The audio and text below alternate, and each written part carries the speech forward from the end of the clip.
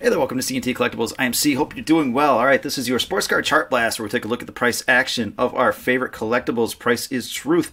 Doesn't matter what we think. Bottoms in, tops in. Who knows? Who knows? Time will tell. But we can at least set up some risk reward and just see what's moving, what's shaking, and have some fun with this thing. So, start it off with the SCI 500 market pulse over the last couple of weeks. All these are for the indices that we're going over, risers and fallers, last couple weeks. For the players that we're looking at, we'll go back a couple of years just to get a feel for some long-term reference points here. So the last couple of weeks market SCI 500, pretty flat. So grinding along the bottom there, but we're not putting in new lows. So we did put in a minor new low here, but for the most part, just a lot of sideways action here since a lot of people have been calling for the bottom. So it could be. Time will tell. Who knows? Who knows on that one here? So longer term, when you look out, it's like, well, that might be. We've seen some flattening before, and that wasn't the case. But perhaps this time it is. So again, we'll see here. So all right, baseball. Some of the names that were rising. Todd Helton, number of his cards. We're looking for cards that are $40 with at least 10 sales on them. We don't want the one-offs as much as we can prevent it here. But Todd Helton, couple of sales on his cards on the 24th, which lines up with an Hall of Fame announcement day. He did not make it in, but he came up just 5 votes short. So perhaps they're getting a jump on next year. He should be a Hall of Famer about a year from now. Mike Schmidt. Interestingly enough, this is a card that I've been looking at lately. I want to pick up some more of the pseudo vintage. Some of the guys that I grew up with when I was a little kid here. So he's getting some love there as well. He should. The problem I have with a lot of the cards in the 60s and 70s, you just get the multiple players on the card. So I really want to get into these names here, but I just don't like the cards with 2, 3, 4 guys on there and the floating heads and all that kind of stuff. I like the solo versions on them. So anyways. Plenty of people do like the multiple people on one card there. So Mike Schmidt getting some love. Up double digits. Harmon Killebrew up as well. Up what was that, 10%? And Eddie Murray. So a lot of nice vintage there. Some current guys getting a little bit of love here. Saw the Juan Soto Heritage. Francisco Lindor. People may be catching on that he's really good. So and Yastrzemski. So a lot of vintage love. But I'm not ready to call it safe yet. All right, people. So I like it as well. But none of this stuff is safe. It might be relative safe. It has less volatility, but none of it is safe here. All right, some fallers. Alex Rodriguez, Ozzie Smith, see, not safe. Freddie Freeman, interestingly enough, Miggy Cabrera, and Bo Bichette. So Miguel Cabrera, I'm not sure what's going on there. I mean, we know what's going to happen here. So even the fallers weren't down that much. So A-Rod, maybe people were thinking that he was going to get into the Hall. That did not happen. Likely doesn't happen. He's got a couple of years. Well, was he a couple of years into it, or he's got a couple of years left? It's not looking good for him here. But Ozzie Smith down double digits as well. A lot of these other guys down just a few percent. Barry Bonds 10%, but the rest of these guys off single digits here. So an end of the world it is not. Football, Brock Purdy leading the charge here. He's done nothing to dissuade people from buying his cards here. So. At some point, this run ends. He becomes irrelevant for a period. Well, he's Mr. Irrelevant, right? So he's already pretty irrelevant. Whether he wins it or just he gets eliminated or the season ends, that should take some luster off of his card, so maybe it's best to sit back and watch. But we'll let the charts tell us what's up here. Joe Burrow, Jalen Hurts. See a theme here? A lot of the players that are pretty darn relevant still going strong here. Daniel Jones, for some reason, he's not relevant anymore. But people liked what they saw. If he played the Vikings 17 times a year, then yeah, he would be a persistent perennial riser. But if you actually throw a pass rush at him, then he's pretty average. And Larry Fitzgerald getting some love here, so as well he should. I'm not as in tune with the Football Hall of Fame as I am with baseball, so I would. He's getting in at some point. I just don't know when he's eligible, when that vote is. So maybe that's something to do with that. Some of the fallers: Austin Eckler down double digits. Josh Allen has his suite of cards down 10%, and Christian McCaffrey, which is kind of interesting. He still has a chance to make some hay here in the postseason.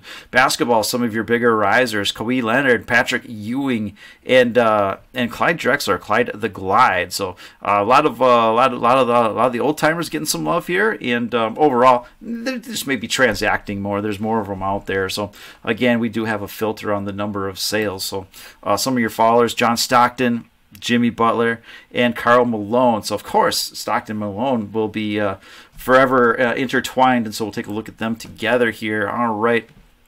And wrap it up with some hockey. Ilya Samsonov, Mark Messier getting some love up well into the double digits, over 33%. Nick Suzuki and Mitch Marner leading the charge there on the way down. Cole Caulfield, Leon Draisaitl, a couple L's in there. There's an extra L in there, I feel. Cale Makar and Kirill Kaprizov. So, all right, we'll start it off with some baseball here. Todd Helton. Monster Rip, again, we had a couple of purchases on the 24th. I think people are anticipating a haul and nod, and it didn't happen. It will happen next year for the most part. Again, he's just 5 votes short. You get to that 50% level, and it's really a matter of time type thing. And so he should make it in. They tried to front run things a little bit, did not work. I think for that PSA 10 and that 93 tops traded, something in that 120 area or something like that may be a better price. Let the Lester come off a little bit. This is pretty thin volume. We don't do much with that. So if you are patient and you want that Hall of Famer in a very high grade, wait. Scott Rowland did get into the Hall of Fame. There was a bump on that card, and again, this is what happens. All right, great.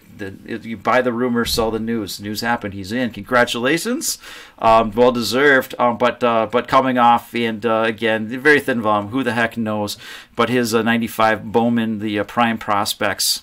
In the foil in that PSA 9, this is hard to gem. So, maybe that's a $80 card or something like that in the near future. So, pretty cheap entertainment for a Hall of Famer. Mike Schmidt rookie card. This is the PSA 8, I believe, sitting just over $1,000, and 1,000 even is kind of your price here. So, nice rip off the bottom of the range, low volume. So, again, if you're looking at 1,000 or thereabouts, that may be a little bit better price. But who knows? It just takes one person to jack this thing up to like 1,500 or whatever and mess everything up. So market will do what the market does. Harmon Killebrew, excellent baseball player and makes an excellent rookie at bottom of the range. Still a pretty decent opportunity to buy this rookie card in a PSA 6, I believe, here. So it could be a little bit of a pullback. Not that it's going to rip up, and when it does, it tends to come back to earth. But seems like this is kind of the area here. So if that's what you're looking for, why the heck not? And Eddie Murray in a PSA 8. The trend remains slightly down on this one here. Rip off the bottom of the range, kind of in no man's land here. But again, this is where buying is taking place. So if you get too high or you get too low, it does kind of snap back to this price where it's at right now. So not the most expensive card in the world here. Alex Rodriguez, one of your bigger followers, and that was across this entire suite of cards. This particular card, the 94 SP foil or whatever, is actually doing pretty well here. The last couple sales are up, so that card's doing pretty well here. Again, there's just a few players that maybe they don't ever get into the Hall, but people just have such an affinity for them, and usually those players are really, really awesome. So A-Rod, Barry Bonds, things of that nature, some of the greatest of all time. So Ozzie Smith. He had this spike, so coming out from there, that's not fair. Of course, you're going to get a sell off of that one here. But now he's sitting at the top of the range. But again, you're kind of in that area where there's been a lot of buying in the past. So we just call it the price, and you'll see some movement, and it is what it is. So Freddie Freeman, interestingly enough, over the last couple of years, this is about as low as this has gone. This is your Prospects Auto 2009 in a BGS 9.5. And so that's making new lows here. So I like Freddie Freeman. He's a future Hall of Famer here, and his prices are continuing to make new lows. And so it's kind of interesting. I'm looking at guys like Freddie Freeman and Nolan Arenado, Lindor, and Carlos Correa. A lot of these guys that are really on a nice track and more established, and their cards are going for a third of the price of a lot of the new guys. It's like, all right, I'd like to pick up a Torkelson before the season, do something like that. Look at Corbin Carroll and some of those guys, even Bo Bichette. Guys that have only been in for a couple of years, and they're triple the price of these guys here. So a lot of recency bias here when you talk about like the vintage and people kind of moving out of it. I mean, you can even see it right now. People don't even care about guys that have been cards that go back 10, 15 years. I mean, they're not even getting love. So a lot of recency here. Miguel Cabrera, the top chrome traded. Hovering around an area where, what the heck? I mean, this is your decent. This was resistance, now it's support, and so risk reward sets up fairly okay. I mean, you could have a little bit downside to that 850 area. It's sitting over 1,000, so it's not insignificant by any stretch here, but we know what's going to happen to him in a few years here. So Bo Bichette, one of your followers, and he continues to grind lower. This is his Bowman first refractor, 499 here, but still, he's going to cost you about what a Freddie Freeman is for the most part, which is between the two. I think I know where I'm going on that one here. So, all right, Mike Trout. You know you're not getting out of here without looking at Mike Trout, right? So continues his breakout retest. Now he's just kind of grinding. He's got upside to kind of the 1800 area is your upside on that one. So we'll see if we can't get that broken to the upside at some point here. But that's kind of your line in the sand for now. 1800 bucks, so just 100 and change above where we're currently at. All right, football, Brock Purdy. I don't even know what to do. There's not a lot of volume on it. Doesn't have a ton of cards out. Losing a little bit of shine here. Now it's getting a little frothy. There's just not a lot of buyers to support these prices here. I think the right thing to do is sit back and watch more cards come on the market. Price comes down, see if you can maintain this for a period of time. Right now, it's you're just kind of hoping someone, and we're always hoping someone buys our stuff for more than what we paid for. That's the name of the game. But yeah, this is really the case. There's not a lot out there. It's a pretty limited market. So for me, it's just sit back and watch, I guess. So Jalen Hurts grinding upwards. You've got this support line at whatever that is, $1,000. And that's your previous support. Now it is resistance on this one. So the upside relative to the downside, it's not super favorable, but I could see a spike out of this if he has a good week this week, makes it to the Super Bowl, the big game. Sorry, you could see a pop here, but those haven't lasted in the past. Get above $1,000 and it doesn't hang out there too long. So if you start to get some sales above $1,000 persistently, then that's your new floor. But we're not there yet. So Joey B. We had this one bottom ticked at about $1,200 with a move up to about $1,800, and this is what happens again. Low volume stuff. You had a couple of people that said, $1,800, come on, man, that's breakfast, and just shot this thing up, and now you're sitting outside the range. So we'll see how long that lasts here. I mean, if he loses this weekend, then you could slide back into that sub 2,000 area pretty easily here. But yeah, for now, you're outside of this range and could lead to some more upside. So I think you wait for him to be a little less relevant when the season's all said and done, one way or another. But yeah, that looks there's interest there. Now, not a lot. There's more interest in this area here, and it's getting a little thin. So again, if it does go higher, it's probably going to be something like this, where you just have a sale or two or something, and one of them hopefully is not you, because I think it does probably come back down to that sub 2K at some point on that Prism Silver, Mahomes Prism Silver. No change on this one here. He keeps bumping up to the top of this range and just keeps coming off. So it's about as low as it gets, but the trend remains down. So it is what it is. I mean, he's been terrific. I don't know what it takes to get him to break out of that here. Super Bowl?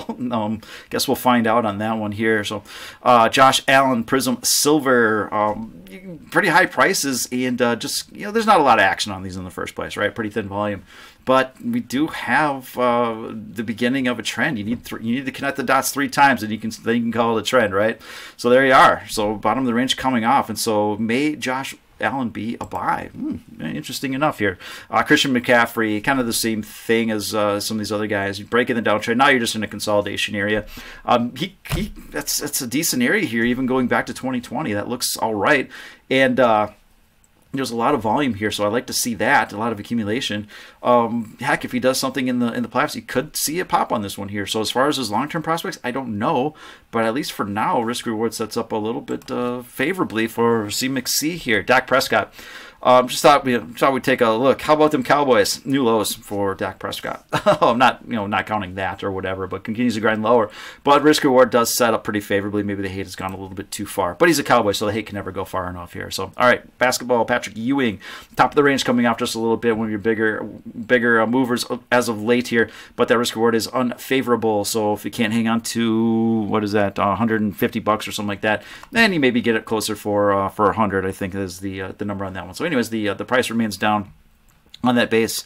PSA 8, I think I have it. I can't read that. It's too small. It's too small. So maybe you can pause it. Let me know what it is. All right, Kawhi Leonard.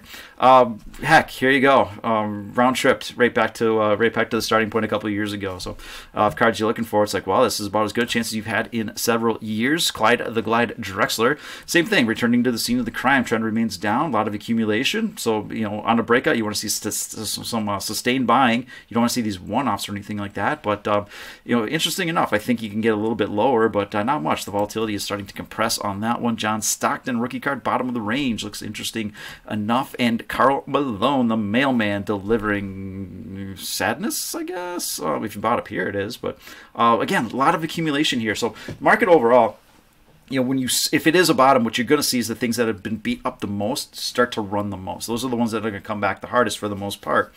At least in real world, what you have is people betting against a lot of the aggressive names in a downtrend. And when you do that, what you're doing, if you're shorting the market or betting against it, you need to buy those shares back to cover your short at some point. And so when you do that, you have these natural buyers coming in. So the things that are beat up the most, that are the most short, are the ones that come back the strongest. And so we don't have that in cards. And so it'll be interesting to see if that is the case, the things that got beat up the most, if they come back the strongest. All I know is a lot of accumulation. Risk reward sets up pretty well. If you want a mailman, there's as good chances you've had in a while. All right, Jimmy Butler, same thing here, compressing lower.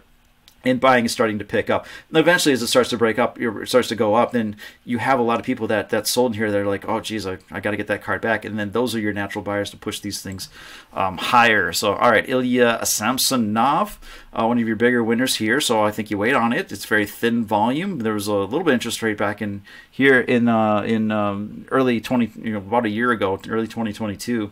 But it's very thin. It seems to come back into this area, what, $60 or something like that over time. Yeah, that's $84 card. So yeah, $60. It's not going to hurt you either way, is it?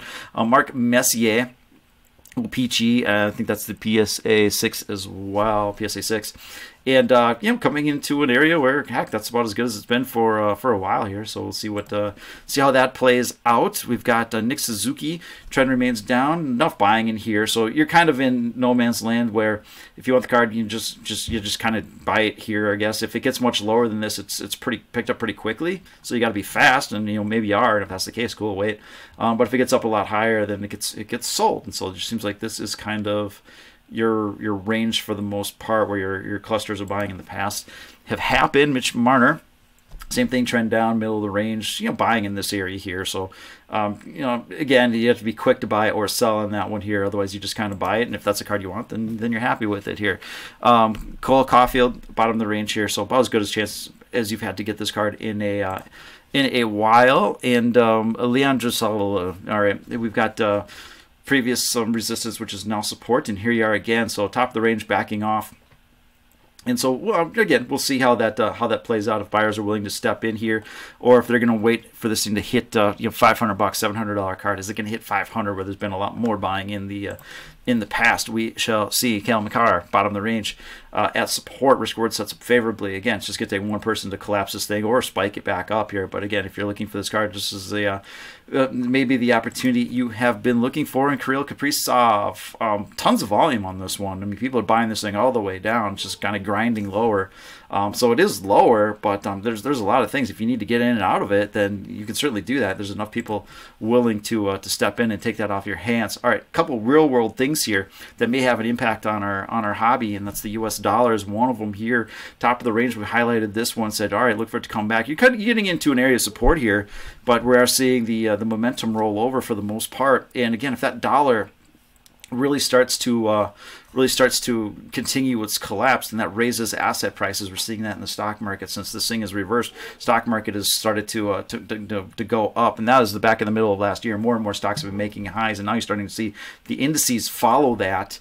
And cards, perhaps, that they could benefit from that as well. Riskier assets like technology, if you compare it to utilities, we're starting to see a breakout in them as well. So if technology outperforms, as we're starting to have, as what's been happening for the past a couple weeks or whatever, and if this is able to sustain itself, that's kind of a big deal. The people that are more speculative in nature, buying technology, semiconductors, all that kind of stuff, the crypto names, they may look to cards. Those are the card guys. We want them to come back and speculate as well. So S&P overall, we've got the kind of a well-defined downtrend. You know, if you gave a monkey this chart and a pencil, you know, they would have come up with this trend line, you know, over the past year, and we're starting to break out of that as well. So that's a good sign for the markets, and that's going to give people confidence and the courage to spend some more money in more riskier areas, perhaps. And so that could benefit us as well. So again, you look at the things that have been beat up the most, you know, basketball.